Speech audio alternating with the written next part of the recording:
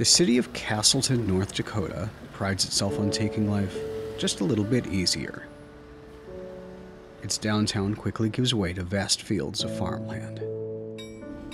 Tucked away, just off the main road, is the Robert Miller Regional Airport, named for one of the most revered pilots ever in North Dakota. But looking at that sign, you might never know who it was named for. Bob's much too modest to take credit.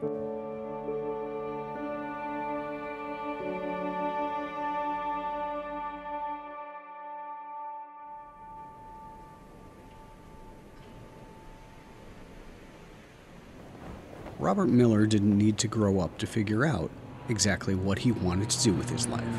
I was drawing pictures of airplanes as a small child. Went for my first airplane ride at 6. I got to steer the airplane a little bit that day. I decided this is it for the rest of my life. A natural tinkerer and a self-described aviation nut, he busied himself studying aeronautics and flying remote-controlled planes and helicopters. Well, he has been a fixture since it was dirt out here. It's in his blood. My dad thought I should be a school teacher. My mother thought I should be whatever I wanted to be. Bob Miller was born to fly. Those wings quickly took Bob to college at North Dakota State University, and then in 1963, into the Air Force. I flew over 1,000 combat sorties during my time in the Air Force. We occasionally got bullet holes in the airplane, but I never got any in me. But after his military service, Bob knew where he was needed most, at home. I had 2 young sons. It was time to do something other than be gone all the time. And for the next 3 decades, that's exactly what Bob would do. Came back to Castleton and commuted to a job at Northwest Airlines down in Minneapolis. So during my 30 years of airline, I commuted back and forth from Castleton, North Dakota to Minneapolis. In just 45 years, he would log over 40,000 hours in the air. But even that wasn't quite enough to keep Bob Miller grounded. He kept setting his sights just a little bit higher than everyone else.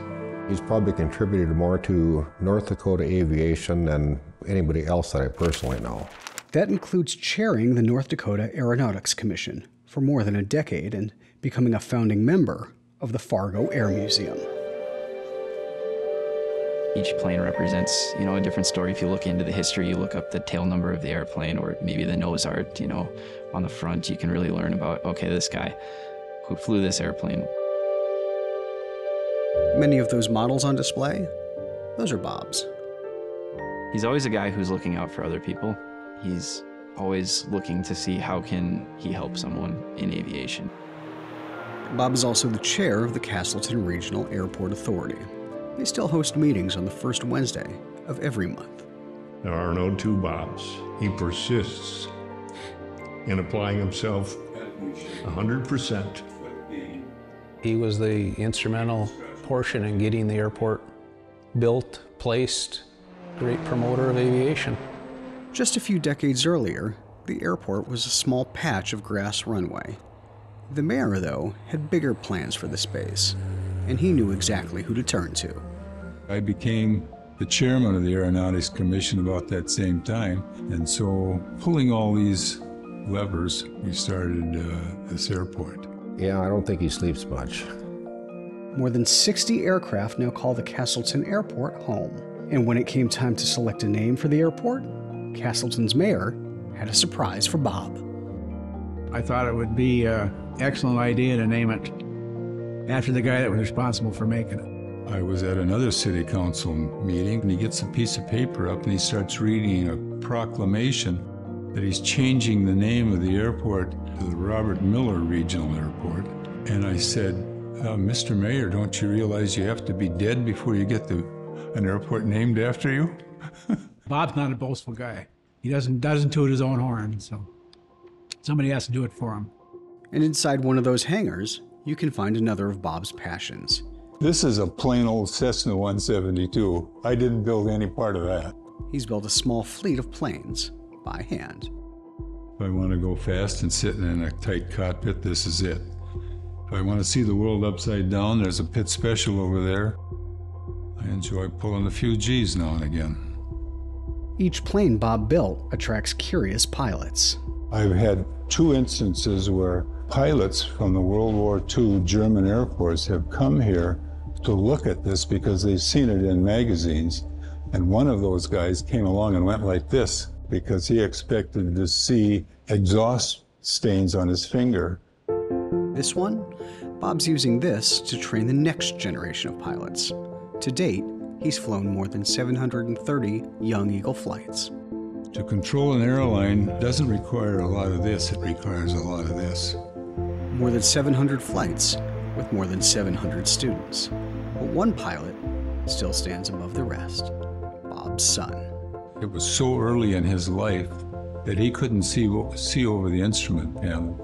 So he had to open the doors on the side and hang his head out and fly like this. He is a natural in the cockpit. We've actually flown together, one in each seat. He works for Delta. I always joked with him about, I tried to raise him right, but he went to Delta anyway. Bob Miller has always been a man with a decidedly pragmatic eye toward the sky. But even Bob couldn't imagine the impact he'd have on North Dakota aviation. I didn't have to struggle through high school and college figuring out what I wanted to prepare myself for, because I knew what I wanted to do. With his 2007 induction into the North Dakota Aviation Hall of Fame, Robert Miller's reputation as a pioneer is secure.